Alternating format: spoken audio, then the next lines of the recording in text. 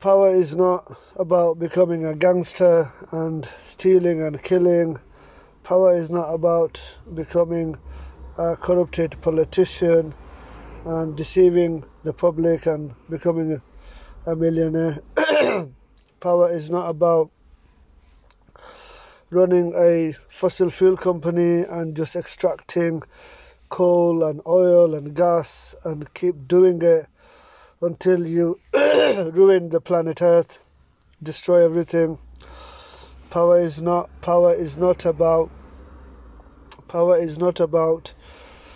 cutting the trees and keep cutting the trees and destroying wildlife and cutting the trees and selling it to the furniture industry. That is not power. Power, I mean, if you really want to feel powerful, which we can never be, then it's to do good. When you do good, when you do good, then you can feel to be powerful. I mean, no one can actually become powerful because we all, believe it or not, we all depend on God. We all depend on the Creator Allah. And so we cannot delude ourselves thinking that doing negative stuff, that becoming greedy and then becoming evil, somehow we will become powerful. That is just a delusion. That is not real. Now, seriously, if you want to feel powerful, then you want to do good, and such as smile at your neighbors and say good words. And this is important. If you don't have good words to say, don't say anything. You have no right to hurt another person with swearing and condescending words, being sarcastic, in other words. So to summarize, power is not being a gangster.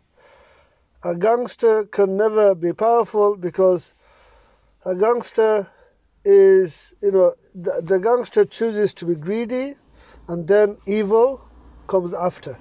So, greedy and evil, the gangster cannot be powerful. A corrupted politician cannot be powerful because, again, deceive the public, take all the money and enjoy life. No, that's not power. That's, again, greed and evil. Again, being, taking, making fun of other people, hurting other people's feelings, not powerful. No, not powerful.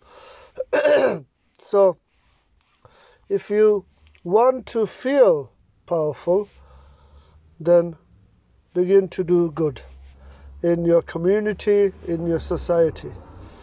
This is important. And I would like to end with, thank God we have God. You have no idea what it means to me and what it should mean to you. Thank God we have God. Thank God we have God. Thank Allah we have Allah. Because Allah, the Creator, Allah has made, designed, created everyone a fantastic home in paradise. Now don't forget, life is an examination, and all you have to do to pass it is become a Muslim today. Yes, become a Muslim today. For your sake, not for my sake, not for Allah's sake. Not for my sake, not for God's sake, for your sake. And yes, my God, your God is the same God. My Creator, your Creator is the same Creator. Allah is an Arabic word. Allah means the one who deserves all worship. And I am sorry for coughing because it is winter in the UK and I have this cough. Hopefully it will go away soon, inshallah. God willing. Now, yes, what I was saying is why Islam.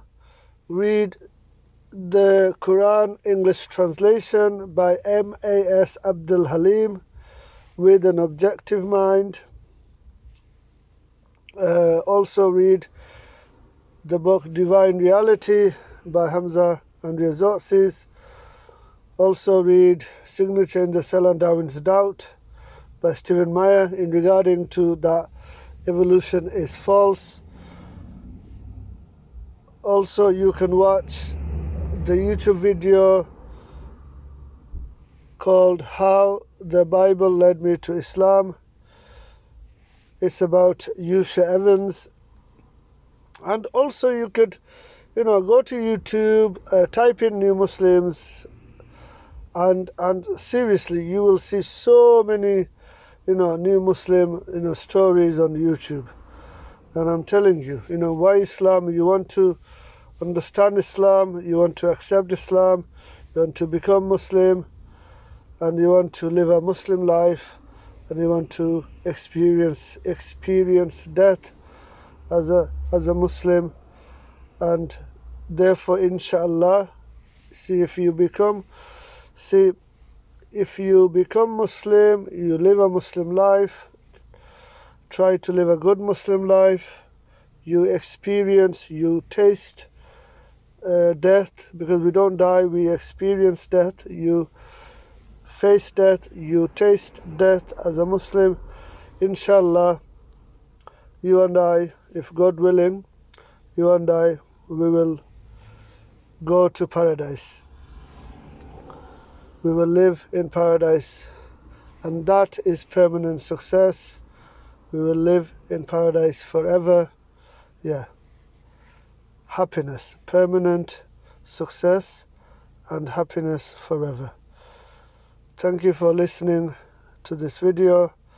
Please become a Muslim today and save the real you, which is your soul. The real you is your soul, not your earthly body. Don't get tricked by scientists that in the future they will record all your memories and upload your consciousness into a USB drive, into a silicon wafer, and then give you a advanced synthetic body, human lookalike body, and then you will live forever. Oh yeah, look, I have achieved immortality. Sorry. You see, the real you is your soul, and the soul is invisible, and no one can actually see the soul, and cannot actually catch the soul, and therefore there is no escape. Yes, there is no escape from death. There is no escape from the experience of death. And I am emphasizing, we don't die, we taste death. There is no escape from death. There is no escape from the experience of death. There is no escape from the experience of death. And therefore, life is permanent, because the real you is the real you is your soul. Ruh in Arabic, the real you is your soul, not your earthly body. Please remember that, please, and become a Muslim today for your sake, not for my sake. Please become a Muslim today